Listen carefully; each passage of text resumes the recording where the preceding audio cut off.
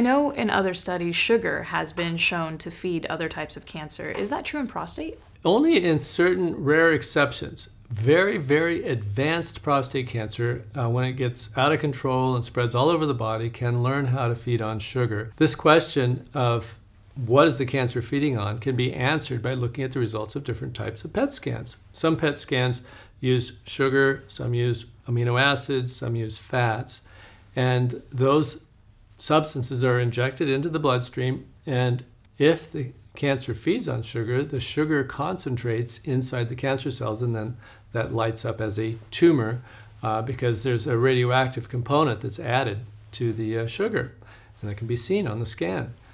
So if you do typical FDG glucose PET scans in men with earlier stage prostate cancers, they don't show any real activity at all. But they do light up with amino acid scans and fat scans. And this is probably why we've seen in various studies that vegetarian diets, which don't have animal protein and animal fats, seem to have an inhibitory effect on prostate cancer growth.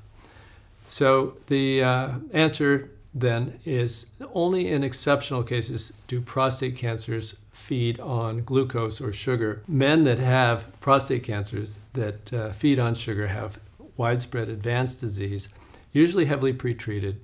And these are the types of people that probably should be on some sort of chemotherapy. So, okay, then do doctors use glucose PET scans regularly with their patients? Well, certainly they do with lung cancer and lymphoma. But with prostate cancer, if I see a glucose scan being ordered, to me it's a sign that the doctor doesn't really know much about prostate cancer because they're almost always going to be completely clear.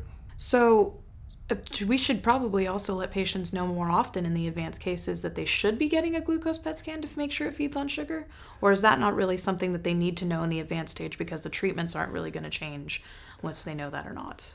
Yeah, it's not likely to show anything. Even in many cases with advanced disease, they don't light up.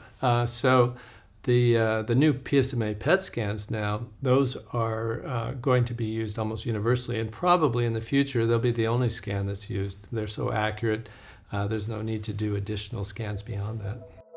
So if you have questions that you would like me to ask Dr. Scholz in the future, you can go ahead and leave that in the YouTube comments below, and we will pick them up from there.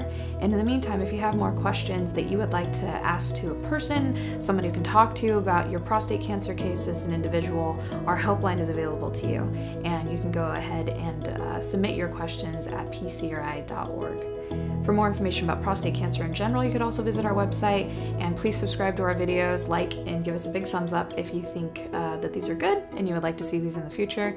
And as always, we love you very much, and we will see you next week.